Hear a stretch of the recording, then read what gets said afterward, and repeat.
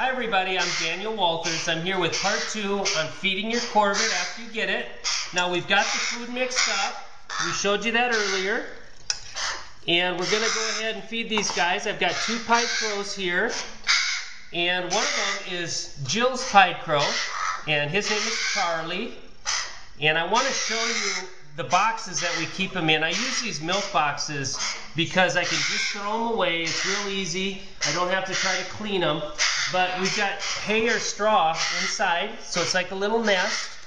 And when they're very, very young, I'll actually take a bowl and I'll put the material like we'd have in the nest inside this box.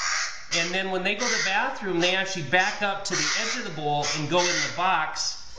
And this contains all the mess. So then we graduate to this where it's just the hay or straw. And I want to point out something. In doing this, it keeps the birds fairly clean. It's very soft. It's very natural for them. And the other thing is, from raising these guys for many, many years, what can happen if you have them on some other material and you go to pick them up, a lot of times their toenails will get caught. And with the hay or straw, the straw and hay will come with the bird. Otherwise, in many cases, you can actually pull their toenail off. So I love doing it this way. I think it works really well. We just throw these away and then start fresh. So I'm going to go ahead and feed these guys. We just take a little spoonful. I actually gave them a little bit earlier because they were so hungry. So this is not a full feeding. This would just be a partial feeding. But we basically take a little bit in our spoon and then just put it right in their mouth. It's very, very simple. There you go. That's Charlie. I can hardly believe it, Jill, that Friday, in just a couple days, he's going to be on his way to see you. There we go. Now, as far as when they get full, what will happen is they won't give you as much of a feeding response, and they'll start shaking their head, and they might throw the food around a little bit, and that's to let you know, hey, I'm full. That's enough. I don't want any more. So let's give them a little more here. There you go, Charlie. And then what we'll do is we slowly, gradually, as they get older, go to more solid food. Like this is some of the pellet. They're RC20, and this we just put less and less moisture in it as they get older. You want some more, or are you done? And you want a little more, Charlie? See, now they're getting full. You can see they're kind of holding it, and he's not giving me the feeding response. So I know, hey, that's enough. I'd much rather you feed more often and less than feeding too much at one time. So these guys are about done. I'm going to move on to the other 2 boxes here. These are hybrids, which is a cross between a pied crow and a raven. And let me go ahead and feed this one. Right there. He's hungry. There you go. And now, let me give him a little more. Are you done? And sometimes they'll take a little break. They'll have to swallow it and kind of rest a little, and then he'll be hungry again. Here's 2 more hybrids. You can see, let me show them a little bit. There they are. This one here in the front, that one's Russell's. You're going to get that one on Friday.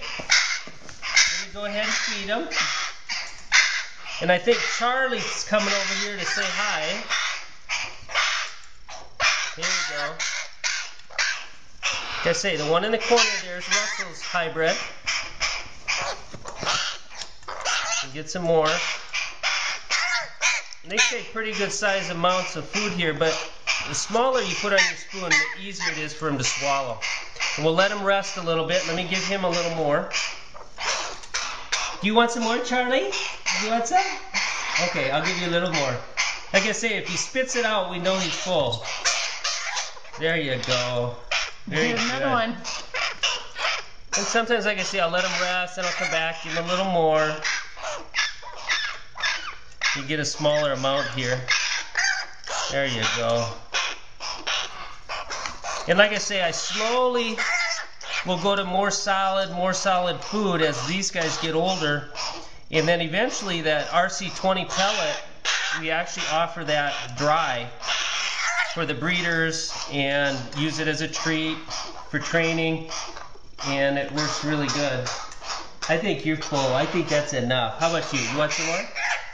There we go. Okay, let's move back over here. Very good. Okay.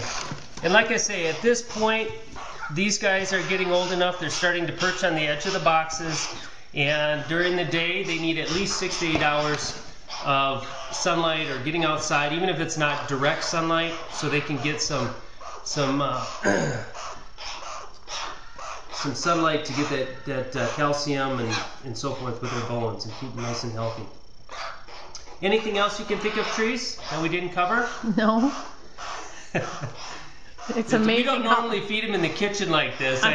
No, we don't. We actually feed them out on the deck if we got them out there during the day and get them fed there. So these guys are doing great. Kim, I think you're gonna really enjoy Charlie. Is this him right here? We got they've got their anklets on, so they're used to wearing their anklets. And pretty excited for you. And Russell, I think your guy's over there sleeping, but he'll be there to you on Friday. Look at how sweet they are. Just like a human baby. Once they're fed, they're content. They're gonna go sleep for a little while. So thank you very much. I hope this has helped. If anybody has any further questions, feel free to give us a call, and we'd be glad to help you.